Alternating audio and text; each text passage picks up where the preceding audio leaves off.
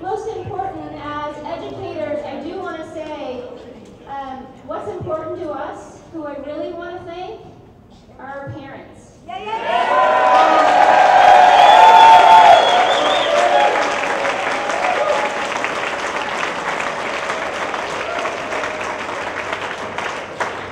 This fight is not a fight just for teachers. This fight is for our students and for our families. And so, more than anything, thank all of you for being here. It is greatly appreciated. One of my members, I remember when I first became president, they said, I remember when you first started, you were so full of joy about, working together with the district to make things better. And you know what? I haven't given up hope, but I'm a little sour. I'm a little reality has come to roost, I'll say. I look at something with this private consultant consulting the board on certain actions. And this person has no ties to our district, has no ties to what decisions are made, and will not affect her at all. She will continue to make the $15,000 a month. And she will continue to get her PERS payments of an additional $10,000 a month. I know this is probably supposed to happen later, but because I have to leave in a second, I want to hear you all get loud. Is that okay?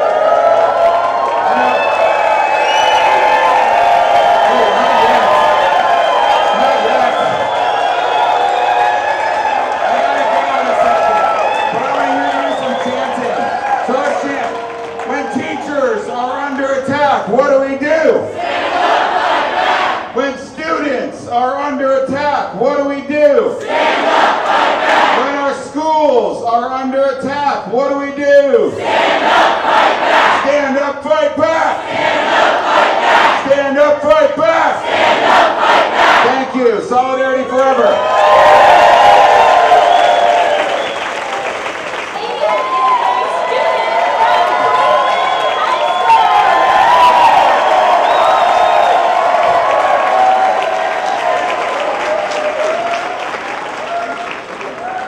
Hi, my name's Ian Jackson. I'm a senior at Cleveland High School, a member of the Portland Student Union, and I support the P.A.T.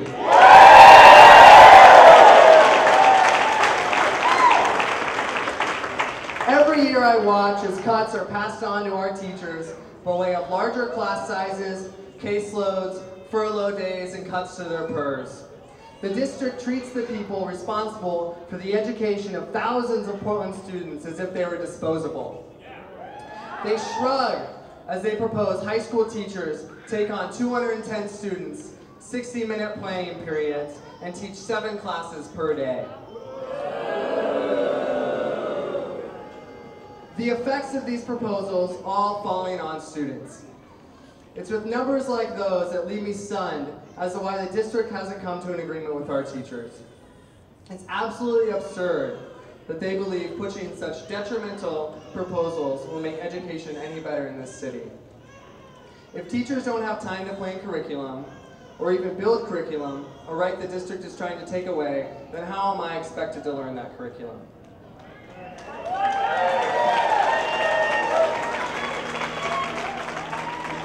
And under the district proposed caseload, it would take 30 hours to effectively grade 210 papers.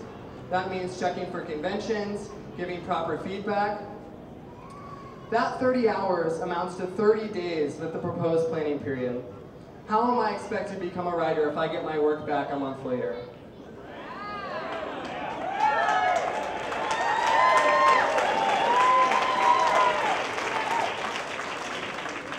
It's these time restraints and takebacks that students and community members must rally around.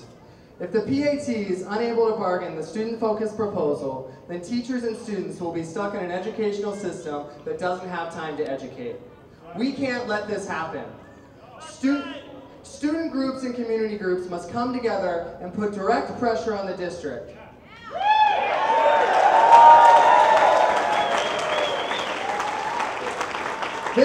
culture can come in many forms. From phone bank days where we call the district and fill board members' answering machines with demands to settle.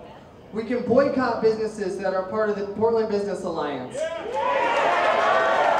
An anti-P.A.T. group that stands firmly behind the district in negotiations. And we can rally. We must make our voices heard at every board meeting and inside every school. The month of November will be filled with actions, from info nights to campus walkouts. Let's bring the whole city together and demand the district preserve public education.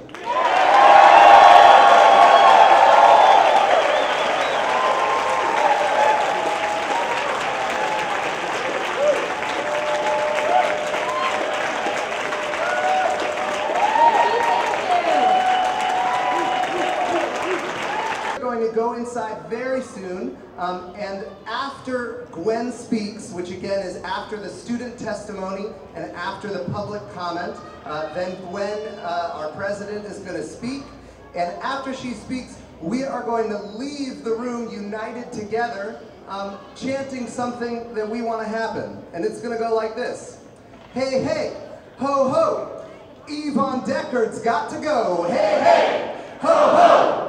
Yvonne Deckard's got to go, hey, hey, ho, ho. Yvonne Deckard's got to go, hey, hey, ho, ho. Yvonne Deckard's got to go. Beautiful, you sound beautiful. Just so you know, if you don't know who that is, she's getting paid $15,000 a month by our district to head up their bargaining team. All right, let's try one more. This is a really important chant, because the district thinks they have all the power. They don't know what kind of power we have. So we're going to tell them. This is how it goes. I say, who's got the power? And you say, we got the power. I say, what kind of power? And you say, union power. Beautiful. Let's try it. Who's got the power? We got the power. What kind of power? Union power. Who's got the power? We got the power. What kind of power? Union power. Who's got the power? We got the power. What kind of power? Union power. Beautiful. All right, let's head in.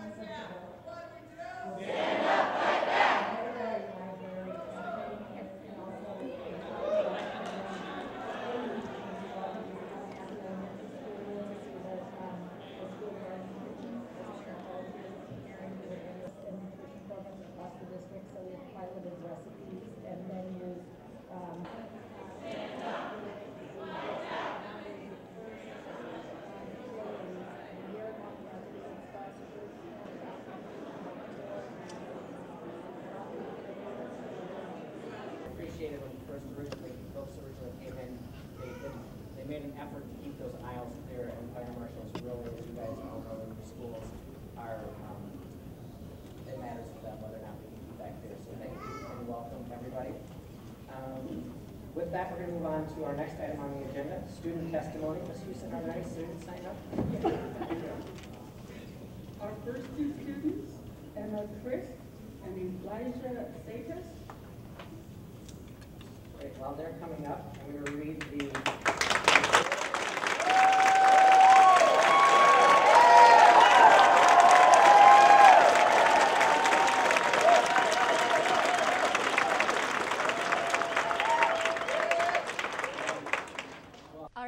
my name is Emma Christ, and I'm a senior at Cleveland High School, and Christ is spelled like Christ, just C-H-R-I-S-T.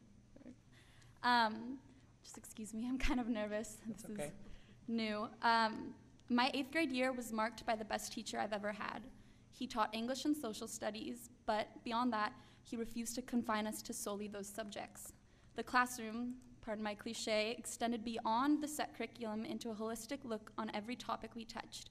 be it the slave trade, the 60s, or To Kill a Mockingbird. He was the type of teacher who defied censorship, who created room for opinion, and who challenged his class of 13 and 14-year-olds to write 10-plus page papers on trimester-long projects. When I eventually left that classroom for good, I did so as begrudgingly as possible, for I knew I wouldn't have an experience like that again. I'm someone who throws away all my work at the end of the year, but everything I did in 8th grade is in a folder in the desk in my room. It is an undeniable fact that the best classroom experiences are those taught by teachers who truly love what they're teaching. Teachers with the freedom to open up on their opinions, yet will you to form your own.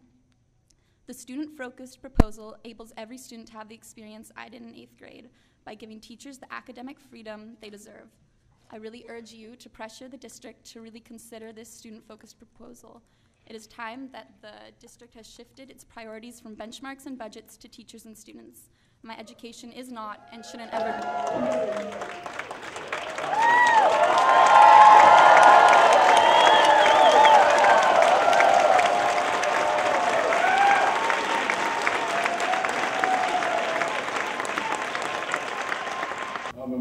Am I ready?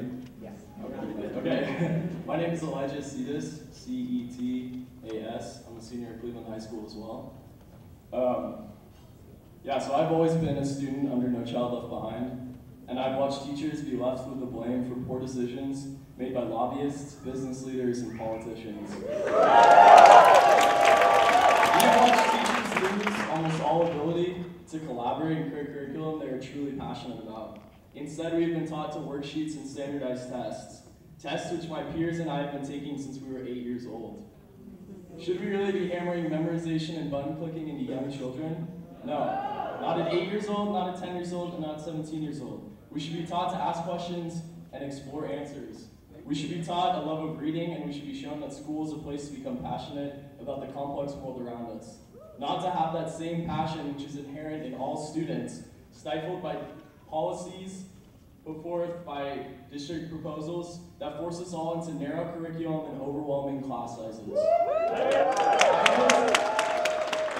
I know teachers feel the same, because when I look at the two proposals here, only theirs is willing to talk about the needs of students. All right.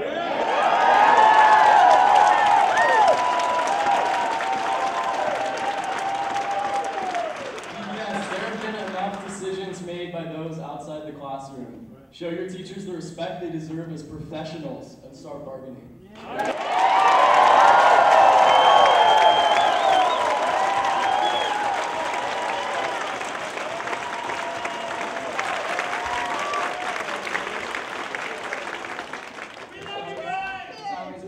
Gwen Sullivan of P.A.T. per our contract with the Portland Association of Teachers. Their president.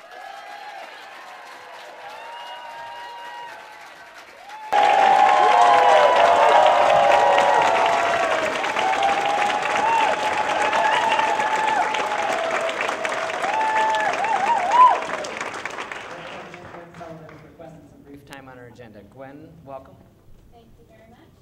Just wanted to thank all of you for allowing me to speak today and listening to our very important stories. It's hard for me to hear these.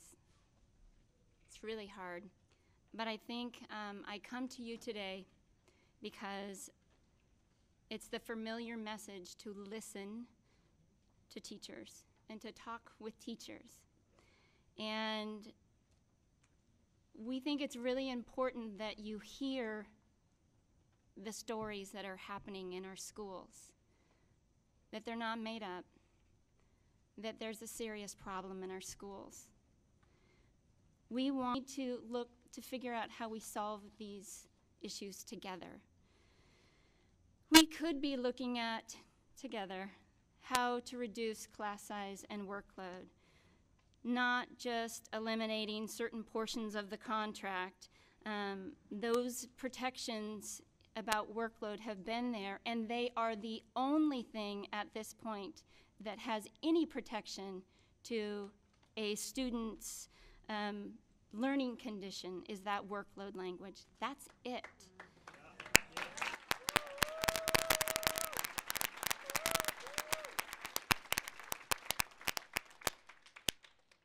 We understand understand that there's been devastating years of cuts, and we're happy to hear that there's more money coming in. And we believe that there is a way that we could have a better process of making sure that that money gets spent in a way that actually has direct impact to kids. We think that there should be a process for that.